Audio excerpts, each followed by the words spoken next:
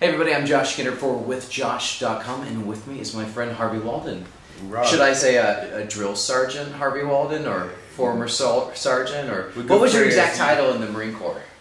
I'm a retired first sergeant. Okay. And my actual title is drill instructor. Drill instructor. Yeah, okay. The drill sergeant term got. I was labeled a drill sergeant when I was living in London when I first started doing Celebrity Fit Club. Okay. And it was one of those names I just couldn't shake. So it's not the proper title, but you know it stuck with me. And are you okay with that? You know, drill instructors are we're a different breed. Drill sergeant gets the job done, but you know when you're a drill instructor, when you are a Marine drill instructor, you take that personal. I mean, that's like, you know, that's the cream of the crop. Yeah. So I definitely prefer drill instructor, but you know, I'm retired now, so I'll be. You spent 23 years. 23 and a half. 23 and a half. Okay, got it. Whoa. Hey, I'm not going to mess with you, man. Okay. Give you my extra months there. What was that? You joined the Marines when you were 17. Yes, sir. Is this what you thought your life would end up? That you would be 23 and a half years of service, multiple television shows. Where did you think, when you were 17 joining the Marines, where did you think you'd be at 29? It's funny you say that because I never ever thought I would be doing anything other than being a Marine. Really? My ultimate goal was to be Sergeant Major of the Marine Corps. And I was actually, you know, I was tracking right along, and I retired first sergeant. And unfortunately, I retired because I didn't want to pick up Sergeant Major. I was getting close. I mean, I was like very, very close. And I was getting ready to go on book tour. And we had a new season of Fit Club that was getting ready to start filming. And then I got an endorsement deal with LA Fitness, and I had to start traveling in Europe to work out at all the gyms and do boot camps. So there's no way I can keep this going on and give my Marines the 110% they deserve, being a sergeant major or being a first sergeant for that matter. So What inspires you? my grandfather, believe it or not. Why? I was 4 years old, and my grandfather threw me in a dojo, and he used to have me meditate after every class. He used to have me meditate, and I would get up and it's like, I'm done. He's like, "Well, you're not done." Because I had a Done meditating? Yeah, Okay. yeah. Because in class I was always like really aggressive, and you know, I never knew how to stop sparring when you know he would say, "All right, you know, bro, you know, you're supposed to stop." And you're like, "No, I would still want to fight because I just want to like annihilate my opponent, right?" I got some issues though.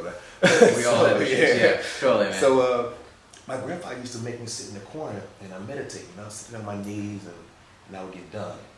And every time I got up, I said, "I'm done, Granddad." He's like, "No, you're not done yet." I said, "What do you mean I'm not done?" He's like, "No, you're not done yet." He says, "I'll tell you when you're done." I said, "You just told me to meditate. I'm done now." He's like, "No, you're not done."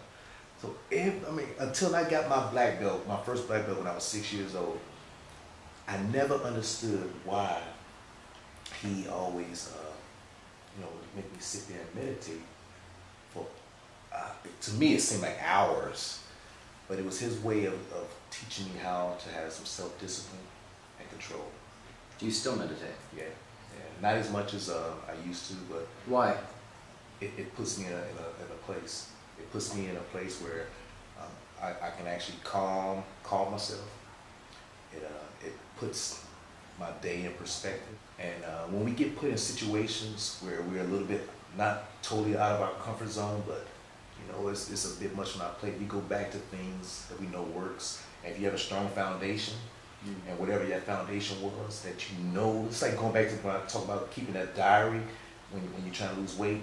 You write all those things down in your diary, so when you get on course and you get off course again, you can go right back to that foundation, which is that diary. You put everything in there on how you got yourself, you know, in the box. And my unit took a lot of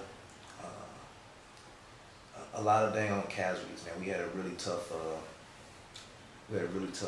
casualty in Iraq.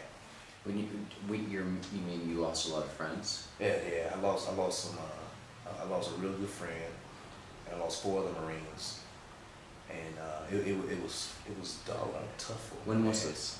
It was 2005. Okay. Yeah. And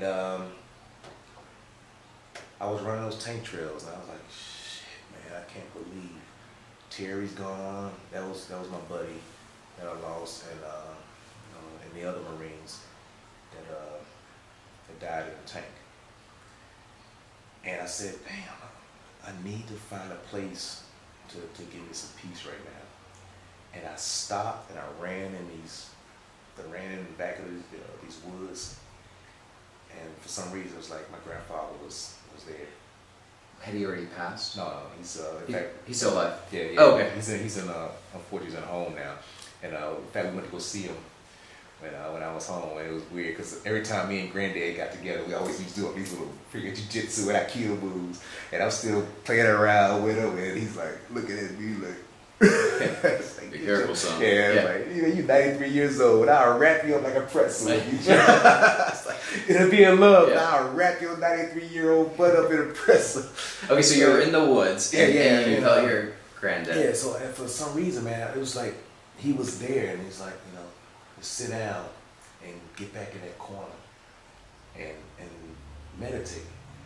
I sat down and I started meditating, and every time he told me I wasn't done, it all started playing in my head. It's like he was telling me I wasn't done because you know when you get to that place. And it's hard to describe it because that I know I needed to go somewhere at that point.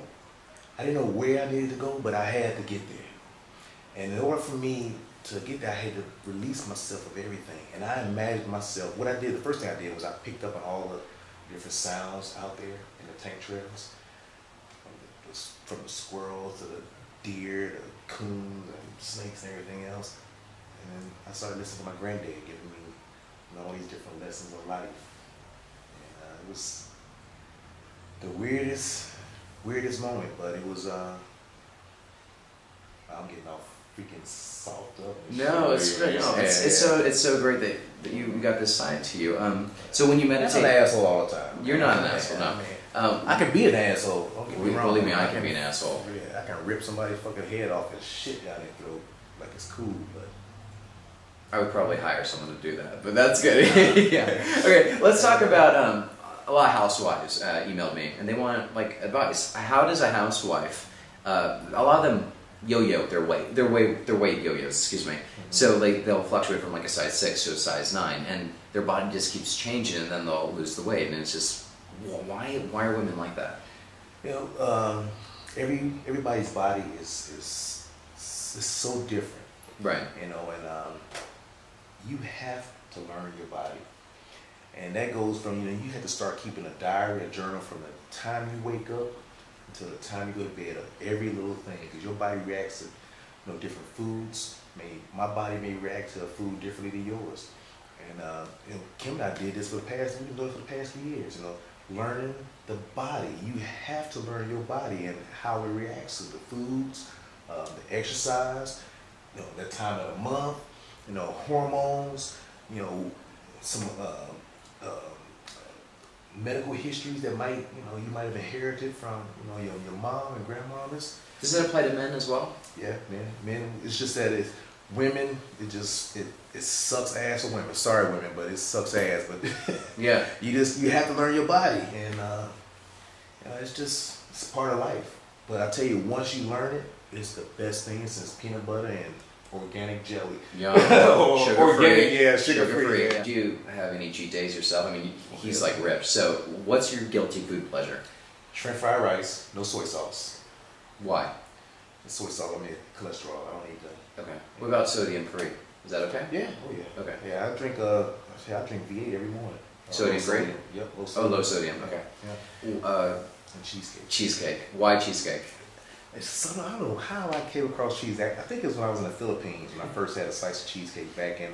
That's so random. You're in the Philippines. Yeah, I know. Is it like New York cheesecake, not Filipino cheesecake? It was. New York cheesecake in the Philippines. It was the funniest Awesome. thing. I was in a bar in Manila, and I had a slice of New York cheesecake, and this freaking beer was called Red Horse or something like that. It's so American. Yeah.